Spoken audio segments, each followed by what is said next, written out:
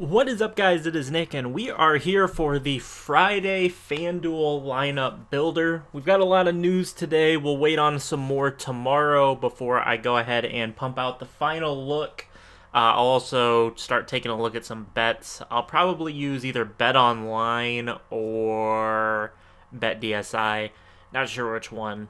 I'm not sure which one I'll use, but I'll use one of those to show what bets when we talk about that. I'm also going to be changing the fantasy draft lineup builder to a GPP show.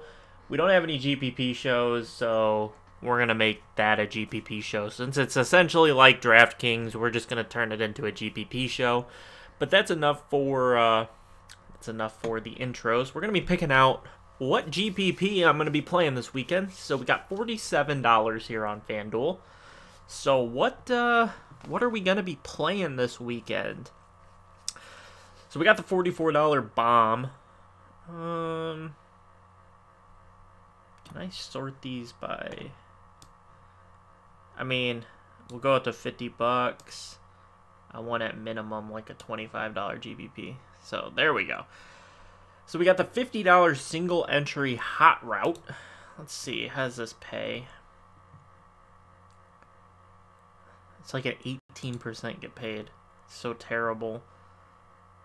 The payouts over here on FanDuel are just so incredibly terrible. I think we're just gonna play the $44 big GPP. Pays out almost $2,500. Probably one of their better payout structures over here. So we're gonna be playing the $44. So let's go ahead and enter a new lineup. And let's talk about things over here on FanDuel. So I enter a cash. I understand this is a GPP, but I enter my as if it was a cash game over here. So we can start out. We're gonna start out simple here. Start out with the defense. So my favorite play on defense over here is the Dallas Cowboys, coming in at 3,400. The next defense that I would consider, I'll talk about in a second, but the next defense that I would consider that's anywhere even close is you got to come all the way up. We got to keep going all the way to the Bears at 4,300. That's why I like the Cowboys so much. They're priced way down here. And really overall, unless you nail the one or two defenses, you're really just looking for your defense to get somewhere between 6, 8 points. They get you a 5. It's not really that big of a deal. Point is, the Cowboys are 3,400. They help make things work. If you want to pay up, I like the Bears defense, and then I like the two top defenses of the Jags and the Vikings. We'll get the tight end out of the way quick here. We'll get the chalk tight end out of the way, Eric Ebron. Jack Doyle is out this week, so Eric Ebron is the starting tight end and the only tight end that Luck will use, really. So at 5,500, Eric Ebron is an easy lock and load. So over here on FanDuel, they're a little bit... So we got to scroll up. So we got about 7,300 per player remaining for quarterback, 2 running backs, 3 wide receivers, and a flex. So moving over to wide receiver. Over here where it's not point per reception, it's half point PPR or half PPR. It's not half point per. You get my point. It's half PPR. It lowers my interest on Michael Thomas a little bit at 9K, and it definitely takes me all the way off Alvin Kamara because a lot of Kamara's value is through the receiving game. Now, while he can get touchdowns, it's not a given. But we're going to start here with the running back chalk of the week. Should be the chalk. And that is Lat Murray, 5,200. Dalvin Cook got ruled out for this weekend. Where's Dalvin? Dalvin Cook was 65. So Dalvin Cook is out with his hamstring. Got ruled out earlier today. Sorry about the late nature of this going up. I had some stuff this afternoon that I had to take care of, and that's why this video is going up later in the day. But Lat Murray at 5,200, and it's just a lock of all locks over here on FanDuel. And at 5,200, it helps out the salary, bumping it up to 7,650 per player. I don't need to say much about Lat Murray. The game script should be in his favor. The only other running back on the team there it is, Buffalo, Minnesota. The only other running backs on the team are Rock Thomas and Mike Boone. CJ Ham's a no, but Rock Thomas is really the backup. Rock Thomas and CJ Ham. CJ Ham has seen 1 touch, I believe. Yeah, 1 touch. He was targeted twice against San Francisco, but didn't catch a ball. He has 1 touch in 2 games. I'd assume he'll maybe get 4 or 5 this time, but it's Rock Thomas and CJ Ham. I don't even know if Mike Boone... Is Mike Boone even on the team? I guess Mike Boone is on the team. It doesn't matter. It's CJ Ham. It's essentially Lat Murray. 5,200 for Lat Murray when he's going to get 20-plus touches. And he's not a great receiver, and he hasn't had a target this season because they've had Dalvin Cook. But 1 reception? Can I get 1 reception out of Lat Murray? Get me 1 reception for 5 yards. There's a point over here on Fanduel. See if we can get that out of Lat Murray. But 5,200 for Lat Murray is just an absolute lock for me. Let's go get out of that. How do I click all? Okay, so in the nature, because I always want 3 running backs, we're going to put Lat Murray in the flex. So 5,200, scroll all the way down to Lat Murray, plop him in there, and we'll hop back to running backs. So there is some paying up at running back you could do. I do really like Todd Gurley over here on FanDuel, but I'm looking to kind of jam in a little bit of the higher end wide receivers. So I'm going to step down here to 7,400 to Jordan Howard. Good game script should be in his favor against Arizona, as well as coach speak as well. They don't have it over here, but the coaches were talking about how they needed to get Jordan Howard more touches, more involved in the game, more rushing attempts. So I'm hoping he'll get, his normal couple of receptions. Let's say he gets 2 receptions for 15 yards. So that'll give him 2.5 points. Hopefully he'll get closer to the 20 rush attempts and closer to this 82 yards. And against the Arizona Cardinals, I think he gets into the end zone as well as gets some garbage time carries. I like me some Jordan Howard over here on FanDuel for only 7,400. My final running back, I do like Lamar Miller, but I like him a little bit more on DraftKings where he's only 5K. Over here, I'm going to go with my boy Gio Bernard. So Gio Bernard is going to be used a lot in the passing game, which doesn't help a lot over here on FanDuel. But he's only 6,400 over here. And in games where Joe Mixon, I think we can go back to I think it goes back to Jeremy Hill time as well, when it was just Gio and Jeremy Hill. In games in which they missed and Gio received 14 plus touches, he's averaging 16.5 fantasy points per outing. And in games where he gets just 10 or more targets, or 10 or more touches, which includes exactly 10 and includes 11, he's averaging 14 fantasy points per game. So that's on DraftKings, so you got to subtract a little. It'd probably be like 11 over here or something like that, because he does get the receptions. But I like Gio Bernard. He should get almost all the work for the Cincinnati Bengals. You can see the current options behind him are really Mark Walton, Quentin Flowers, former USF quarterback, switched running back for the NFL. He's an option as well. Trey Carson's on the IR. So it's Mark Walton, Quentin Flowers, and I believe they signed Thomas Rawls. I'm pretty sure. Let me look it up real quick just to make sure I'm not giving you guys false info. But I believe they also signed Thomas Rawls. Let me look this up. Thomas Rawls.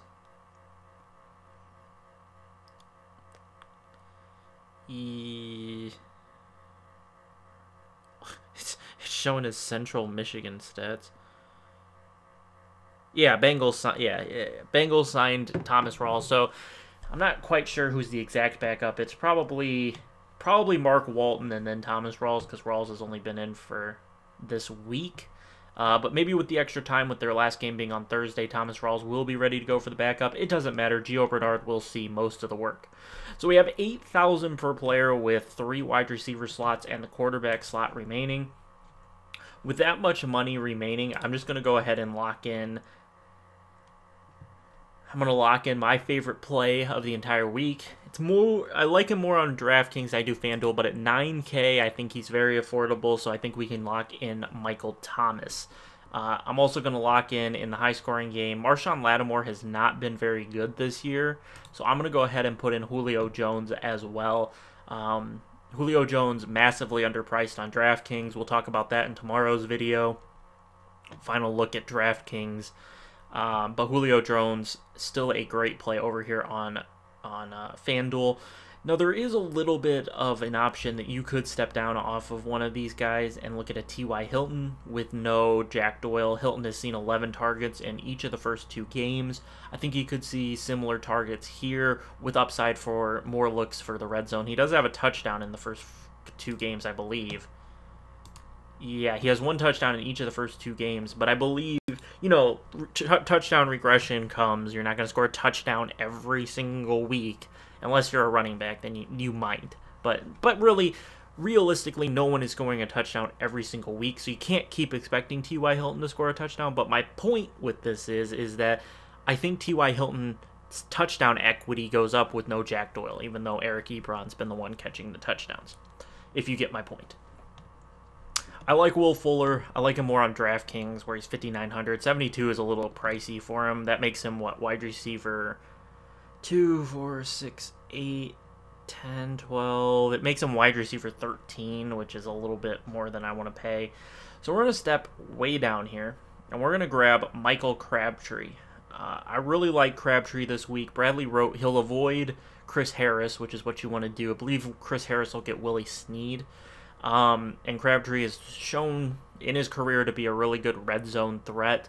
And he just hasn't had the touchdown equity through the first couple games. He had 6 targets and then 6 targets in a game where it wasn't even close, and then 10 targets in the game against Cincy where they were trailing.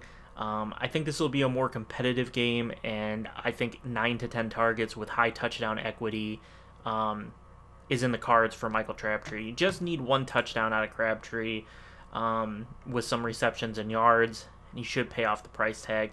I'll go over some other guys that I really like. I'm not like stuck on Crabtree. He's not like a lock by any means. I just like him this week.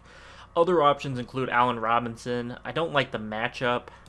I have to do more. Patrick Peterson is not playing press man-to-man and shadowing people anymore because the coaching staff in Arizona is stupid. But point is I don't think Patrick Peterson will shadow anybody, so they can move Allen Robinson away from Patrick Peterson if they want, whoever they want to kind of. And Patrick Peterson's playing zone now, so you can just run away from his zone, and there you go. So I do like Allen Robinson. I think I'd go Michael Crabtree before him. I like Tyler Lockett. I just think Michael Crabtree has more touchdown equity than Crabtree and Aguilar. I like Aguilar too this week. But I just think Michael Crabtree has more touchdown equity than those players, so that's why I'm not going with them. I like Cooper Kupp, but I'm not gonna really. I don't really want to mess with the Rams' skilled position players unless it's Todd Gurley or they're severely underpriced, and I don't really think Cooper Kupp is severely underpriced at 6,300. Moving down here, Brandon Marshall, interesting. It looks like Doug Baldwin should still be out, so Brandon Marshall has maybe just a little bit lower touchdown equity to Crabtree. Marshall's still a really good possession wide receiver. He looked pretty good on Monday night against the Bears, a tougher defense. If we come down here, I do like Pierre Garçon if Marquise Goodwin is out. Goodwin still remains questionable. I believe Shanahan said that he would not be ready to go today if the game was today on Friday, but he's hoping he'll be good to go come Sunday. D.D. Westbrook, I like D.D. Westbrook because people think Keelan Cole's the better receiver. I think D.D. Westbrook's the better receiver, so you always get D.D. a little bit under-owned. I liked Willie Snead earlier in the week, and then I realized that Chris Harris Jr. is going to be on him. You could look at Willie Snead. He's had some really good games to start the year, but I don't like picking on Chris Harris, so probably won't go there. If you want to throw some if you want to throw some darts, I do like John Ross. I think eventually he's going to have a blow-up week. It hasn't happened, but I think it's going to happen. I love Calvin Ridley. At 5K, it's a fair price. I could see going there. In week 1, he had 2 targets, but Julio Jones had a ridiculous. Julio had 19 targets in week 1, I think. It was just he had so much of the market share. I'm just throwing out week 1 for anybody that's not Julio Jones in the Falcons offense. This seems like the much more sustainable look, and if Marshawn Lattimore shows up, this is probably more of a GPP play on Calvin Ridley, but if Marshawn Lattimore shows up as Marshawn Lattimore from last year and bands up Julio Jones, even though Julio went for like 150 and 113, I think, against Lattimore last year, when Lattimore was really good. But if Lattimore shows up and locks down Julio a bit, I think Calvin Ridley, they're trying to work him in as wide receiver 2. I think he'll get there by the end of the season over Mohamed Sanu. But interesting GPP flyer on Ridley. Geronimo Allison is another player I really like. It looks like not one of Rodgers' favorite targets, but Rodgers does like him, and he always has been good when he's on the field. With 8 and 6 targets, I think he's a lock for 5 targets, I would say, and in a game against the Redskins should have a good market share in that game, especially if the defense for the Redskins can blitz as well as they have and actually get to a hobbled Rodgers. You may see the Redskins get up in that game, and that would mean more opportunities for Geronimo Allison. T.Y. Hilton looks like he's going to play, but just keep in mind if he does happen to sit, Ryan Grant is a really good play. But I don't think that'll become a thing. Tyler Boyd, I was really on him earlier in the week, but I don't think I need him anymore. I think the 5 targets is the sustainable amount of targets. 5 to 7 targets. I don't think the 9 is where we'll look, but 5 to 7 targets for Tyler Boyd, and at a cheap price, I think for the opportunities, it's worth a flyer. We'll move on to the quarterbacks here, and that's not. It's pretty easy over here on Fanduel. So I have about 8K left. Which kind of restricts me. I wish I had 83 for Cam. We can make that work. I'll show you a little bit of a workaround for that. But up top, obviously, you have Patrick Mahomes. Probably he's not my QB1, but he's probably chalk QB1 of the week. Probably especially over here on FanDuel. It's pretty easy to fit him in if you want him. So if you want Patrick Mahomes, you can jam him in. He'll be chalky. Drew Brees I like more than Patrick Mahomes. It's a dome game. The Falcons give up a lot of receptions to the running back. He should be able to dump it off to Kamara for an easy 100 yards. In all seriousness, probably like 8 dump offs to Kamara for 60 yards is almost like a lock. Which is why it's hard to fake Alvin Kamara on DraftKings, because that's like 14 automatic points. If he finds the end zone on one of those receptions, it's 20 automatic points, and that's not even including rushing or rushing touchdowns. I really like Cam. He provides a nice, safe floor. It should be a competitive game with Cincinnati, so he should have to continue to throw. Matty Ice, a little bit too expensive for me over here on FanDuel at 7,700. I love him at 5,700 over on DraftKings. Jimmy G at 7,400 I think he's going to be my guy over here on FanDuel unless I can get up to a Cam or the mid-range. Carson Wentz is interesting, more of a GPP play for me than cash. I do like Andy Dalton at 7,200. He's been pretty good through 2 weeks. He's looked really good. And he looks more like 2 years ago Andy Dalton instead of like last year. But there were parts last year where Andy Dalton actually looked pretty good. I don't really want to dumpster dive. I have been thinking about dumpster diving with Josh Allen not in cash on FanDuel or on DraftKings. Just because he's 4,500, he needs about 13.5 points to pay off, which is, if he runs for 5 yards and throws for 240 and a touchdown, he's there. He hit value. All big ifs, but you get my point. But he's not cheap enough over here on FanDuel, so it'll be Jimmy G or Cam for me. It leaves me $600 left over, so you can either go up from Michael Crabtree to Manny Sanders, or I don't really want to play DT, so it'd be Manny Sanders, but I don't really want to go up there, so we'll go back to Crabtree. Go ahead and pay up at defense. The Cowboys are by no means safe, so we'll pay up a little bit here. There's not much to pay up is also the point. So it's kind of hard to spend this last $600. That's why I'm kind of like, well, let me just find the way to Cam, because I like Cam more than Jimmy G. Cam gives you the rushing touchdown. So if you put Cam in there, you're 300 short. My easiest fix for this is to go to defense and just punt defense with the Bills. I know then you're playing the Minnesota defense, or you're playing the Lat Murray over against the Bills defense, and the Bills should get absolutely shelled. in this game, but a 0 from the Bills defense is really not all that killer if Cam, because like I said, your median expectation out of your defense is like 6 to 8 points. You should never expect your defense to get you 15 points. So if you're sacrificing 6 points for a play that you really like, and I mean the Bills could get a couple of sacks and maybe an interception.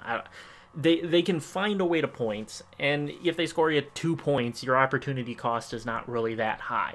That's my point. I don't necessarily love this. We'll see how things progress. You can always come down from Crabtree. That's another option. I just kind of like Crabtree, so I kind of wanted him in the line. But you can come down off of Crabtree. Let's see. Who did I say I liked down here?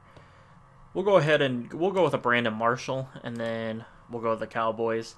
Like I said, I'm not expecting the Cowboys to shut them out or anything like that. I'm just expecting 6 points. Maybe 4 sacks on Russ because that line is horrible. We'll go with a respectable 3. We'll say 3 sacks and a turnover of some sort because the offensive line is terrible. Strip sack, interception, something. That puts us at like 6 points or whatever, and without whatever they hold him to. So Brandon Marshall can still do his thing, and the Cowboys defense still score their 6 to 8 points. But that is going to do it for the FanDuel lineup builder, guys. I hope you all enjoyed. Drop a like if you did, subscribe if you haven't, and I'll catch you guys in tomorrow's final breakdown for DraftKings. I'm going to get my notes compiled and figure out exactly what I'm going to do with my lineup, and we'll go over that in tomorrow's video. A lot of this stuff applies to FanDuel. You just got to you got to compute stuff in your head. So if I really like a guy on DraftKings for his receiving upside, like an Alvin Kamara, limits what you can do over here on FanDuel. Maybe temper that expectation. But high touchdown upside guys like Jordan Howard and Alex Collins, who Howard has been catching more balls, but just as the example, guys that don't catch a lot of balls, they can be more of FanDuel plays, but not all that important on DraftKings. That's my point, but I hope you guys enjoyed, and I'll catch you guys in the next episode. Peace out.